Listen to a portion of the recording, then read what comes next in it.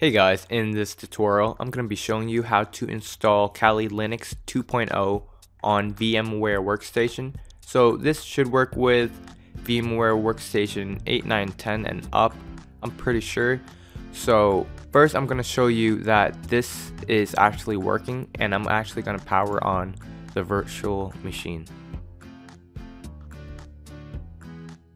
So as you can see, it booted up to the login screen, and for the username it says root, password is Tor, and as you can see this is Kali Linux 2.0, so everything is working, the terminal, the folders and everything. So let's get started. So first I'm actually gonna delete this virtual machine, and I'm gonna show you right from the beginning. Okay, let's get started. First, what you want to do is look in the description of this video.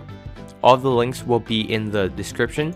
So once you're here, what you want to do is you want to find Kali Linux 32-bit version 2.0 and you want to download it. And this will only work with the 32-bit. So even if your computer is a 64-bit operating system, get the Kali Linux 32-bit.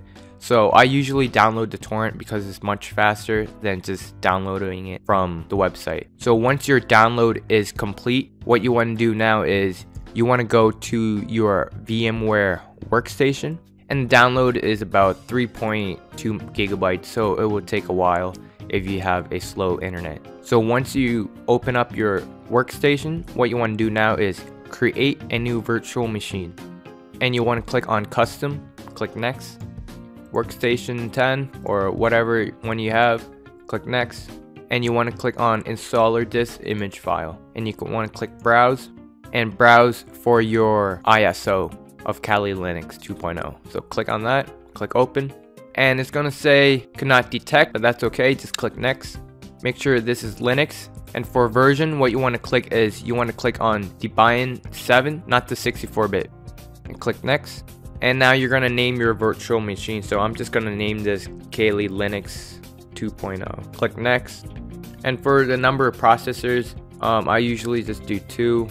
Click next. And for the RAM, I also do 2 gigabytes. Next.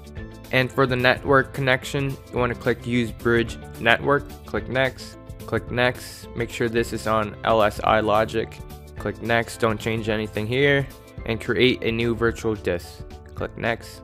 And for the size, I usually do 20 gigabytes, but if you want more you can just move it up or down or just type it in, but 20 gigabytes is okay for me. And make sure split virtual disk is on. Click next, and then click finish. So once the settings is done, what you want to do now is click on the power on this virtual machine.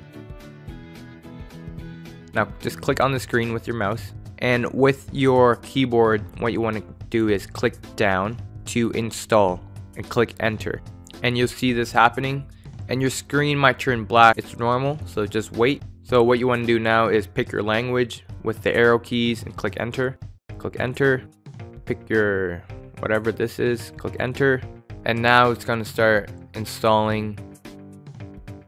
Okay, so to configure the network, we don't want to do that right now, so you want to click up on the arrow key to select go back and click enter. Now you want to click the left arrow key to go back and click enter. And what you want to do now is you want to click on set up users and passwords. So click down, click enter. And for the root password, you can make up your own password, but I usually just type in TOOR and then click enter and retype the password, click enter. So once you hear, what you want to do is you want to click the down arrow key and just click continue. And now it's going to ask for your time zone. So pick whatever time zone. Once you're here, partition disk. What you want to do is just click on guided use entire disk. Click enter, click enter, click enter, click enter. And now what you want to do is you want to write the changes to disk. Click the left arrow key and click yes. And now it's going to start installing the system onto your workstation. So this will take a bit, so just wait and go do something. Okay guys, so if this message popped up, what you want to do is just click the up arrow key and click enter to go back. And now once you're here, what you want to do is you want to click down on the arrow key and you want to click on finish the installation. So now what you want to do is you just want to wait because it's going to take some time. Okay, now it's going to install the bootloader. So once you get this message, what you want to do is just click yes and click enter. And then what you want to do now is you want to click down on the arrow key and click on div SDA and click enter. And now wait for the bootloader to install. So once you get a message saying that you're done with your installation, just click enter to continue. Okay, so once the installation is complete, you'll end up with this login screen. And for the username, just type in root, R-O-O-T, enter.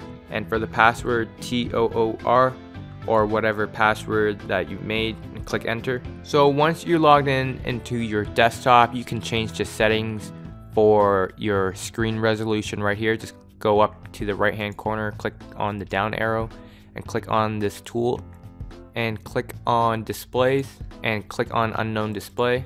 And now you can change your resolution. Click apply, keep changes. So as you can see, this is working. So that's it guys, that's how you get Kali Linux 2.0. So please share this video, give it a like, comments below. Thanks for watching. Please check out my channel. Don't forget to rate, comment, and subscribe, and I'll see you next time.